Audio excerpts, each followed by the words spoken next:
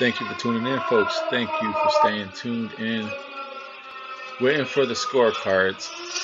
I have it a whitewash for J-Rock. You know, 2 toss-up rounds, 3 and 7.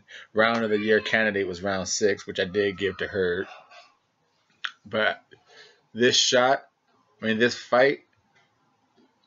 J-Rock did the only strategy he could really do, and the only question going into this fight was, does J-Rock have an engine, the stamina engine?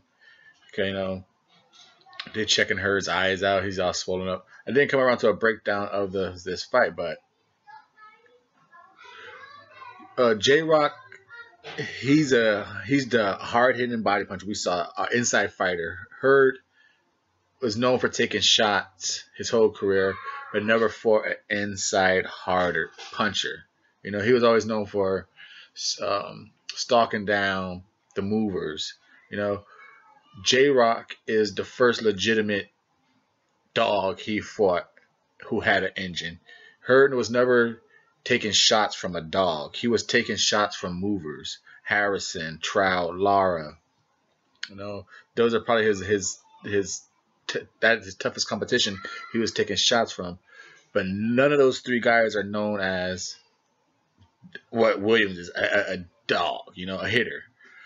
And you saw today, because everyone fights, you can fight Hurd inside. It was always, the thing was Hurd walks you down. And today we saw what happens if Hurd fights an inside guy who can fight inside and who can crack. When we saw it, J-Rock, if he's not getting caught with an uppercut, and he got hit with a few uppercuts here, but it's obviously that's been in that camp's mind ever since Charlo caught his ass. He's like, hey, we ain't getting caught with no uppercuts, and if it is, we're going to fucking try real hard. But he just took away the reach. He took away the aggression of Hurd. When Hurd tried to bully him, he'd just get even closer to Hurd's chest, and bully him right back. He wasn't being pushed back. And like I said, with the short hooks, the body attack, he could hit hard. This is one guy who wanted to fight Hurd that way, to fight him, not to survive a next round. And you saw the defense that we always talked about, which was a lap of Hurd. Like, okay, he gets hit real easy. J-Rock could fucking crack. And like I said, the only thing I had going into this fight was, if I never put the prediction up, but J-Rock throws everything fucking hard. My thing was, if he was going to beat Hurd, I thought he was going to knock him out in the first 5-6 rounds. I didn't think J-Rock was going to do what he did today. I thought he was going to fade. But if I thought, hey, knock him out in the first 5 rounds, he beat his ass the first 4 or 5 rounds, where Hurd couldn't quite turn it on the second half we came accustomed to. So it is back on today. I got it 119, 109. I got Hurd really taking an ass whooping this fight. Not to say that he didn't make rounds competitive, but on a point scoring system, he got his ass handed to him. All right, what do we have? Like I said, there's toss-up rounds 3 and 7. Round of the Judge 116, 111,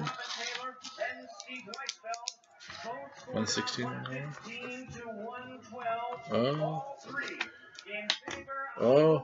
All 3. And the new. J-Rock just stirred up the shit bowl. Can we see J-Rock and Tony Harrison? No cornballs? That'd be a gritty fight. Harrison, Detroit, and Philly. Nah, no rematch, bro. No rematch. That's a double RT boxing thing. I don't like rematches. Not right after. Not right after.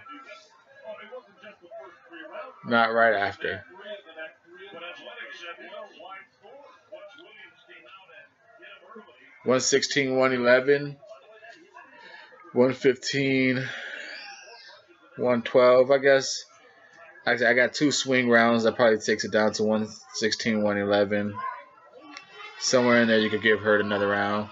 Like I said, Hurd didn't get. There's a few rounds Hurd got his ass handed to him, but there are some rounds, obviously the swing rounds, and then there are some rounds where, to me, Hurd probably came on strong the last 30 seconds or last minute, and I judge around minute by minute. So hey, fucking J-Rock won 1 minute, 2 minutes, and then Hurd won the last 45 seconds of the fight. I just do the combination. So hey, some of those could have been action, because Hurd, like I said, it'd be quiet rounds that J-Rock was like I think it's like round 5.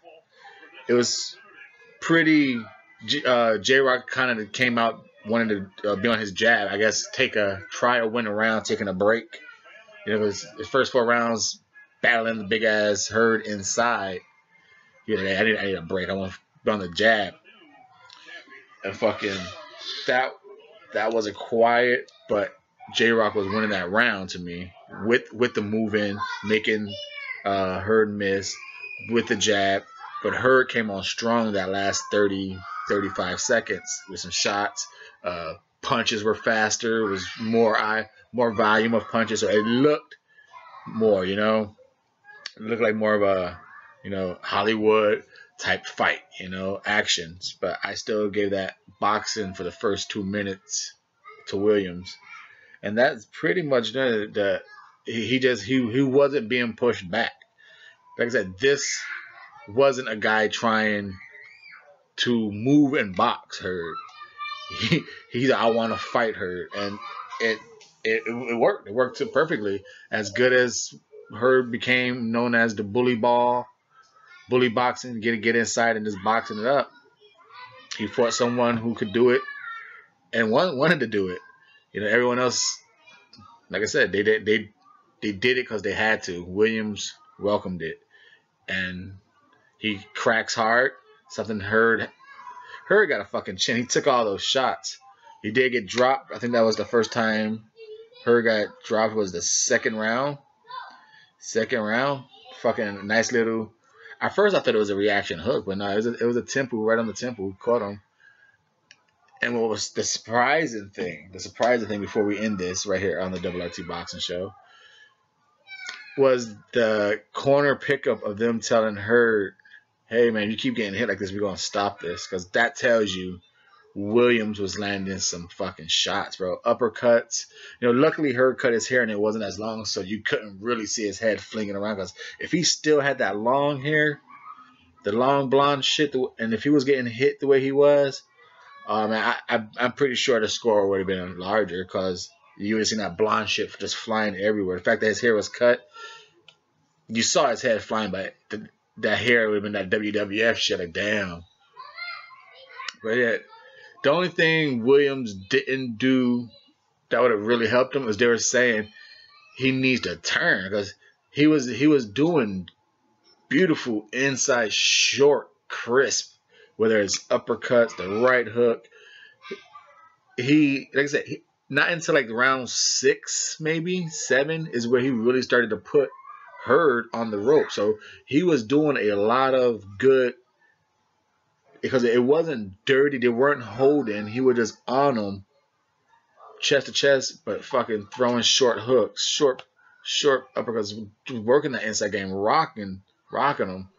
Like, congratulations to J-Rock, man. Through the turd in the shit bowl. If you bet on him. Oh, like I said, the only thing you had to really guess was his stamina. That was the only thing I was questioning on J-Rock. And it turns out the motherfucker left his home for a training camp and went and got a strength and conditioning coach. Answer that question. Let's see what the homeboy says. Describe this emotion right now. First of all, I want to say alhamdulillah. I'm just so blessed. Let it go, baby. Let it go, baby. Give me a second. This is your moment. You just told me me you've worked for this since you were 4 years old.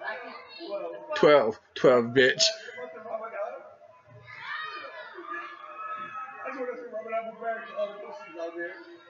Oh, he's doing Ramadan too? Damn, if he's doing Ramadan and put on a performance like that, that's fucking conditioning, dude. That dude is in shape. You know, he took care of his body. Yikes. That's good shit. That's good shit. That's what cancer is trying to do. Perform like that. Damn. Do your thing, J-Rock. This is the Double RT Boxing Show and the new WBA IBS Super Welterweight Champion, J-Rock Williams.